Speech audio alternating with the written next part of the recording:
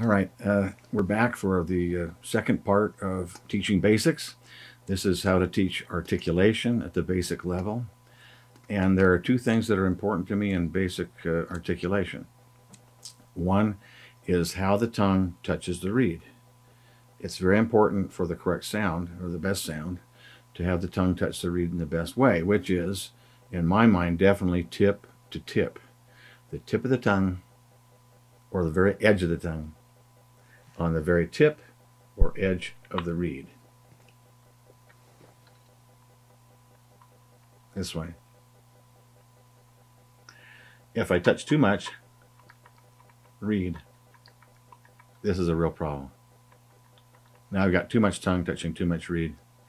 This goes against the true principle that you should touch as little reed with as little tongue as humanly possible. So I usually say it. As little reed with as little tongue as possible. And so the best way to do that, in my mind, is the tip to tip. So tip to tip sounds like this. Actually, let me play this high, because when it's high, you can really tell if it's clean or not.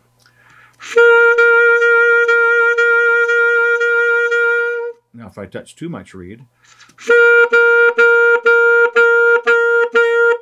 you'll hear this dead spot. I call it a dead spot. It's like a piece of junk in the front of every note. It's kind of a little low.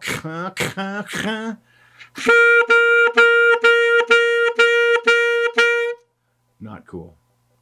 I've heard students who have such a problem with that you can hear it over the whole band at a concert.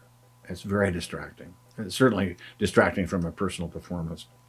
I highly recommend that we tongue tip to tip. And I think this is a good exercise. If we tongue quarter notes up around G, A, B, C, this is where we can really tell.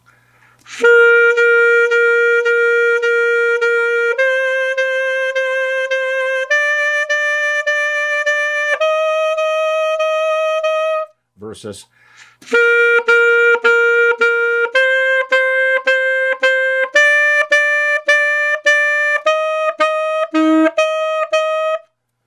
definitely a problem. So tip to tip is our first watchword. The second watchword for basic tonguing is up and down.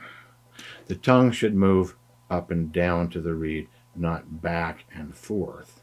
Now, if the tongue pulls back into the throat, forward to hit the reed, back into the throat, forward to hit the reed, there are several problems with this. First of all, this is slow, too much motion, a lot of wasted motion.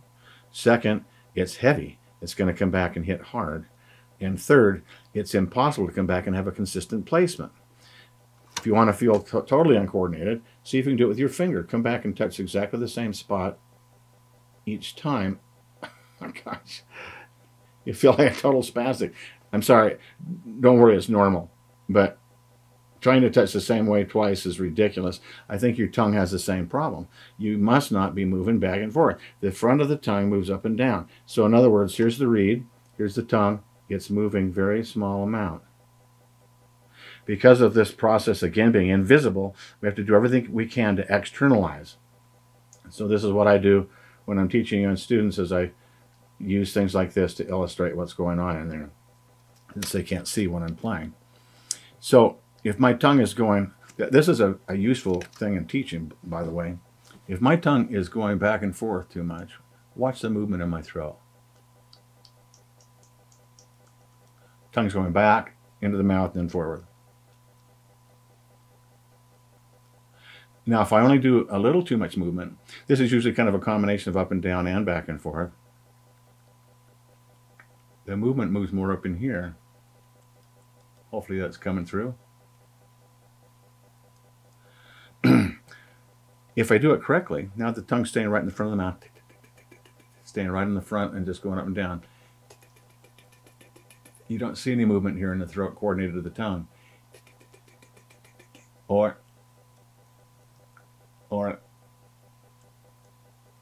so that external indicator where I'm seeing too much movement in the throat is an incredibly valuable teaching tool, because then I can see externally that the student's not moving right. Sometimes that can be that can indicate that there may be an anchor tonguing problem as well.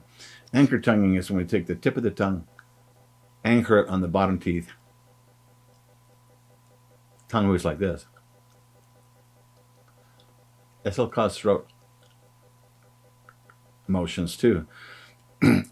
It's got several problems. First of all, I can't touch as little reed with as little tongue as possible. I may have some effects of dead spots because I can't touch, usually because of the way the tongue is angled and I'm way back, touching the reed clear back here, I'm not going to be able to obey that principle. And second, every time I move my tongue, it's changing my oral cavity. My oral cavity is a big part of tone and intonation, and I don't want to be changing that every time I tongue. I think of my tongue as a two-part mechanism. There's a hinge in the middle, and the front part moves up and down for tonguing, and the back part moves up and down for controlling the oral cavity voicing. So I don't want to mix the two up and do both at the same time. So I really try to help my students avoid anchor tonguing, and I try to help them avoid having the tongue going back and forth, try to get them going up and down. So it just touches the reed, comes back slightly, touches the reed, comes back slightly, touches the reed. Probably doesn't come back more than 1/8 of an inch. This is going to be faster, lighter, and far more consistent. So when I'm teaching the basic tonguing principles, sorry, I got this light so you can see my neck, and then I keep getting in the way of it so you get a shadow. But the things that I want to teach then are tip to tip, and my external indicator is what I can hear. Do I hear dead spots or do I hear it clean? And then I want up and down. And my external indicator for that is the throat motion. And I want this to have no motion coordinated to the tongue. I think that probably wraps that up well enough. So there's just a little bit on basics of teaching the articulation initially to a student. Thank you.